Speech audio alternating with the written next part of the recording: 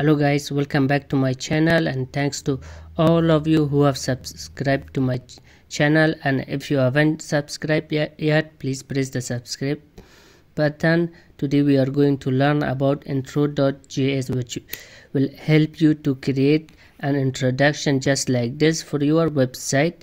And as you can see, if we press next, it will show us the introduction. So today we are going to make this. Okay, so let's start first by going on Google and write in the Google right here Intro.js. The first link, which is Intro.js.com, click on it. After that, click on Get Started. Now scroll down and here you can see free plan. Click on Get Started. Now click on cd.js and copy intro.min.js. I will copy this line and come to my code and paste it in the last after the body, like this. And we have to also copy the CSS. So I'm going to take the minified version, this one, and I'm going to paste it in top of my code after here.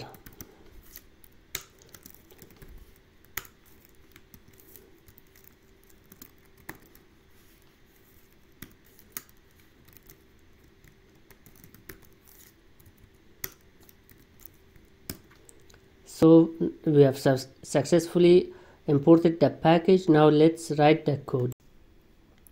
So let's scroll down to end of our code, and in here I will write a script tag, and inside that I will write intro.js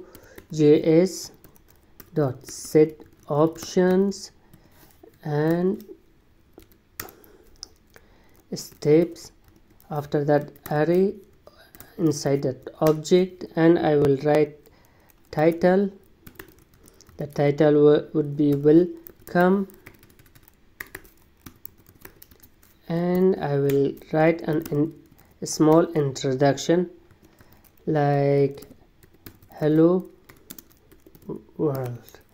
So after writing that, we will have to write here dot start. So now let's refresh our page to see if everything is working fine. So as we can see, it works fine. So now let's continue and add elements inside that, so we can easily introduce these cards and menu. So let's see how we will do it. Okay, so, to create an introduction for any element, you have to copy its class name. For example, I'm going to make an introduction for my monthly earnings. So I'm going to find it here, and this one, the class name is first, so I'm going to add in here an object, create an object for this like this, and I will say element, and after that document dot query selector and my class name. After that, I will write the intro for it. For example, this is monthly income. So now let's go and refresh our page. Okay, click next. So you see it will automatically come here and write my introduction. So let's do for all these cards same thing. Let's copy, find it first. Okay, we have the class name of second, third and fourth. Copy it, do same thing for all of them.